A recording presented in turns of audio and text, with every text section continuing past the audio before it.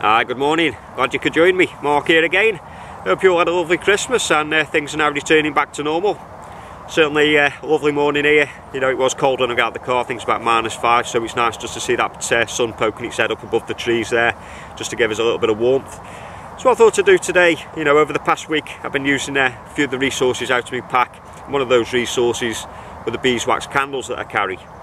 So we all know the importance, if we do use a resource, is to replace it as soon as possible, just so we got it there for if we need it again.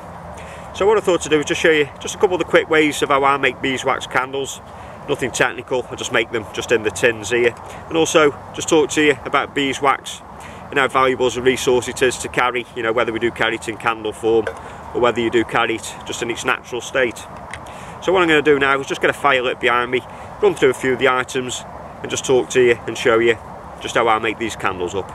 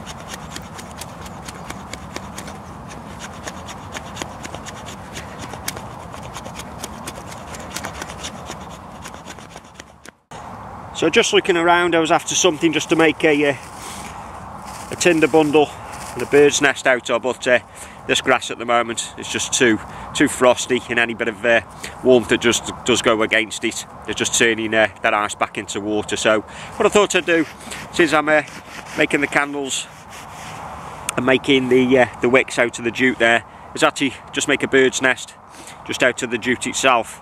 Now I'm just lucky that I brought this with me this morning, and again it could be something worth carrying just in your pack. You know, it doesn't take much just to roll up just a little length of that, and like I say, we could use it for the wicks, we could use it for general cordage, but also just using it now just to make a little bird's nest. So what I'm going to do, I'm just going to get this fire started, I think, just using the back of my knife and also a piece of flint, and just get this combusted, and then we'll get the fire started. So I hope you can see that okay with the shadows and the light and that kind of thing. What I've got here is just a little piece of charred cloth just in the lid of the tin there with my tinder bundle and some shavings, and that's going to be the start of the fire. Now the way I'm going to get the fire started, like I say, just using the back of the knife and also a piece of flint, just like we would do flint and steel.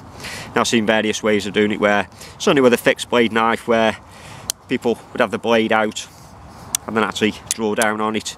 But with a folding knife you may find that that's going to damage the kind of workings or the hinge and that kind of thing inside. So just using it just like we would do with a flint and steel, putting the charred cloth on top and actually using the knife there just to strike down with. Now this knife in particular, certainly nothing special. I think I paid around about £4 for it. It just happens that it's an high carbon steel. Or we've got another way of doing it. Just with this winter sun, we could perhaps get a solar fire going. But whichever happens, I'll get the fire lit, but I'll probably show you just the other way as well. You know, solar fires just aren't made for the summertime. You know, even as low as that sun is today, you know, we should still be able to get some of this charred cloth lit, or perhaps even a cattail or something. So what I'll do, I'll just get this fire started off, just using the knife here at the moment. And like I say, I'll just get a solar ember going, just with a magnifying glass. So just finding a decent edge like we would do, and then just using the knife just like a normal steel.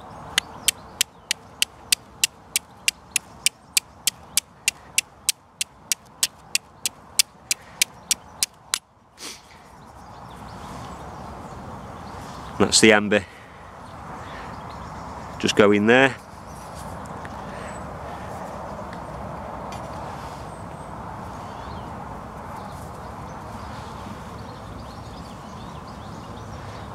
What I'll do is I'll just turn this camera around now, and we'll just go over to the fire pit, and we'll just get this fire started.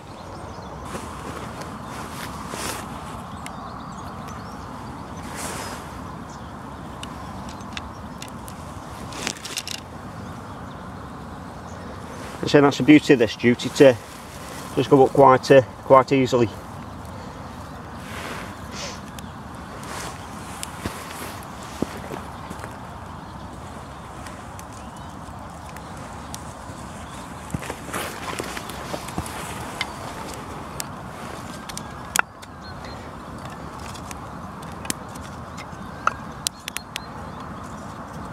What I've done here, I've just split these sticks down just small enough, just so that they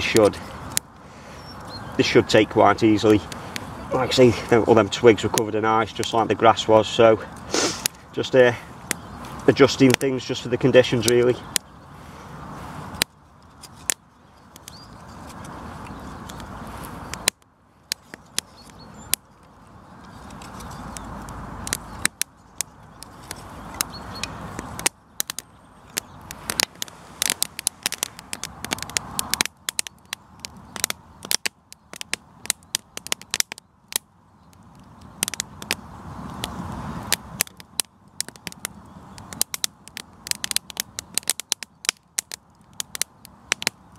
So just while we got this fire just burning down here, just into a bed of coals, I just thought I'd show you, like I mentioned, just about getting a solar fire started in the winter. Now,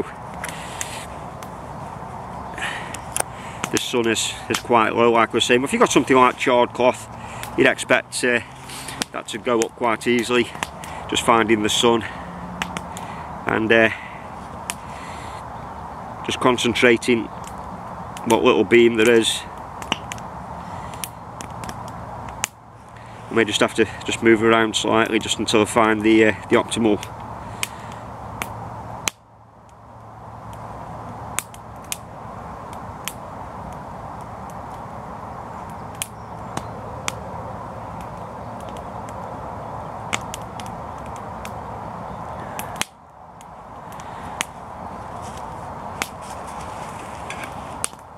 As you can see there, if the camera's picking it up.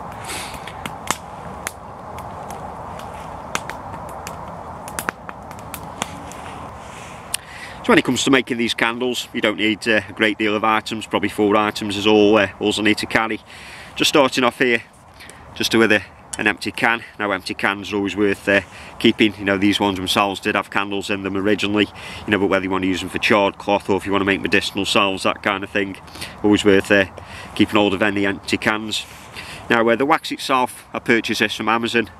This comes from the Norfolk Candle Company, and each block is around about 150 grams, so I'm hoping that I brought enough wax just to be able to fill up both of the cans here. Now for the wicks, I'm going to use a natural cordage. I'm going to use jute. I could, if I wanted to, use a pre-made wick. These are very similar to what you see in the tea lights, but I do like using the natural cordage for the wick. Just gives a little bit of a bigger flame, and if you fill up the cans high enough, because the jute just soak up quite a lot of that wax, you probably get around about 5 hours burn time. Now these things here are wick pins. I'll show you what these are for in a second. Now these are just made out of garden wire. Make them out of coat hangers, or if you haven't got any, there's nothing stopping you just using a twig. So before I start to put the wax into the tins, the first thing I want to do is just get the wick sorted. What I thought to do, I've just got this old Hessian sack here. I'm just going to use a part of this, and just using the jute, just unwind it, just so that we can get one of the threads just off the bag like so. And this is where these wick pins come in. So what we're going to do is just tie a knot just in the end.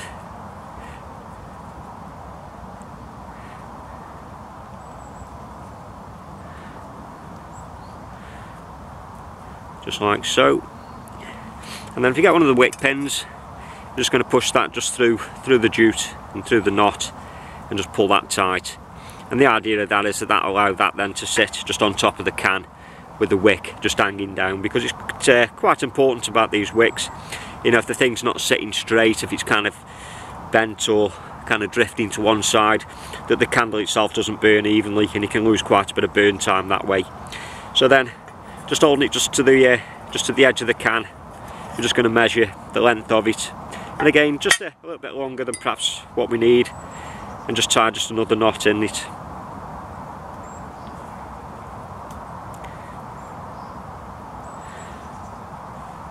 and then we'll just cut off any excess.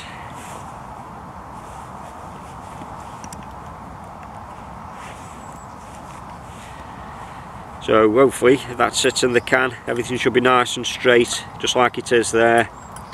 So that then would soak up the wax nice and evenly and then burn at a nice rate. And what you can also do then is just twist that fibre just to get it nice and tight, and then once we've got a bit of the wax melted, I'll actually just smear it on that and let it soak in, and that should hold the wick at a nice straight angle for us then. So I've just put one of the cans just by the fire now. Like I say, I didn't want a roaring fire, you know, I've got to handle these cans after push, so I don't want the wax melting and burning too fast. So like I say, I hope that one of these blocks would fill up one of these cans. And again, I don't want to overstack it in, but just enough so that we can make sure that we get a decent amount, probably just under the lip there, just where it's pressed out, just where the lid seals against the can. I'm just going to pop this just at the edge of the fire, just with the other one.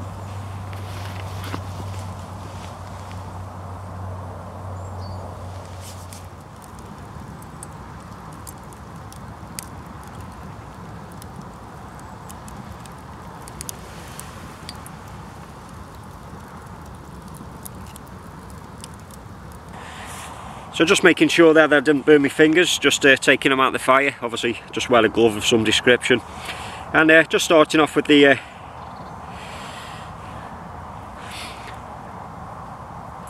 jute wick. That's the beauty now of using this wick pin. We're just going to sit it just in the centre of the can, or as central as we can get it, just making sure that it's touching the bottom like that one is there. And on the other candle, I thought I may as well just use these couple of wicks, which I brought with me, these pre-made wicks. And same again with them, you just want to bend them.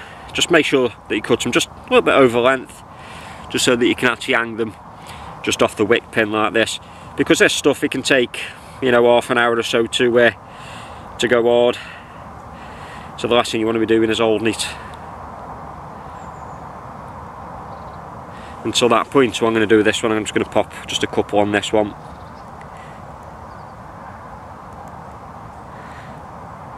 And just make sure that everything's positioned right.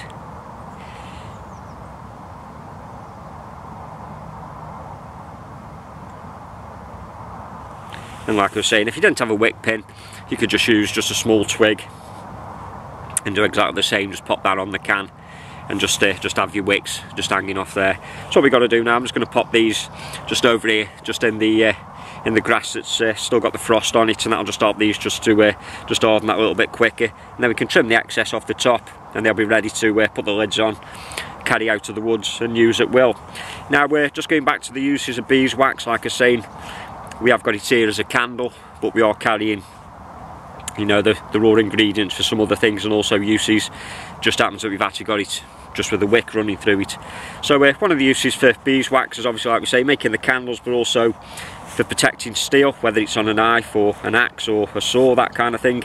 You could also use it for protecting leather goods, so whether a sheath, an axe mask, or boots, or perhaps the leather straps on a rucksack. It's also, like I mentioned, a carrier medium for a lot of medicinal uses. So if you're making pine salves and that kind of thing, you could also add the beeswax to it, just to make it just a little bit more softer for rubbing into your skin. People use it also for pine pitch. When they're making pine pitch, it just helps it just stop it from being as brittle. Also, people use it as a lip balm. You could use it as a waterproof for canvas or cottons. So here I've just got a cotton bag. I could have got the blocker waxed, rubbed it into the fabric, warmed that up in front of the fire, just let it soak into the material, and then that would make it, you know, more waterproof than what it is now. Also use it on a bow drill. You can use it on the string on the bow, just to give you just a little bit more grip and a little bit more friction. And also, like I mentioned in the fire video, which I did, or the fire kit video should I say, that's all using it.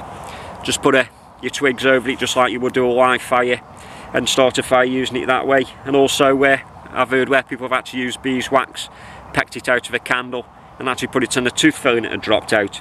So basically, you know, this list is endless. So, you know, certainly as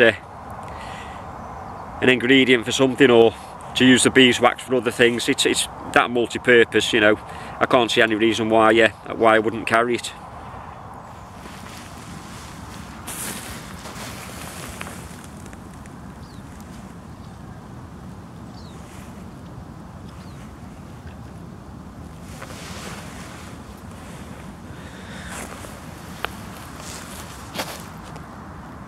So these I've left now probably around about 45 minutes just in the grass there, like you saw, and that wax is now gone hard, so we know things are okay if you wanted just to carry these now that they're not going to start running underneath the surface and start dripping out everywhere. So the next thing we've got to do is just remove just the wick pin, and then just trim just the length of wick to size.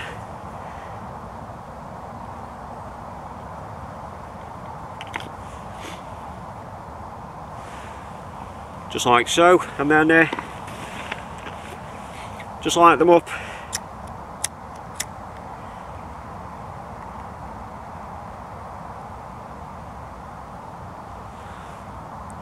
And there she is. The other one with these wicks that have got the wax coating on the outside, you may better off just getting a pair of scissors and just snipping them, or else you may just start pulling them and just disturb them a little bit. So with them I'll just bend them down just until I get back home, and then just snip them off there, like I say, just with a pair of scissors. And again, so just put the lids on, and they're good to go. Well guys, that's it for this one. Like ever, that just leaves me to say thanks a lot again for stopping by and watching the video. Like always, I really do appreciate it. And I just wish you a happy new year. That will be in a couple of days. So until then guys, have a good time, take care, and I'll see you again.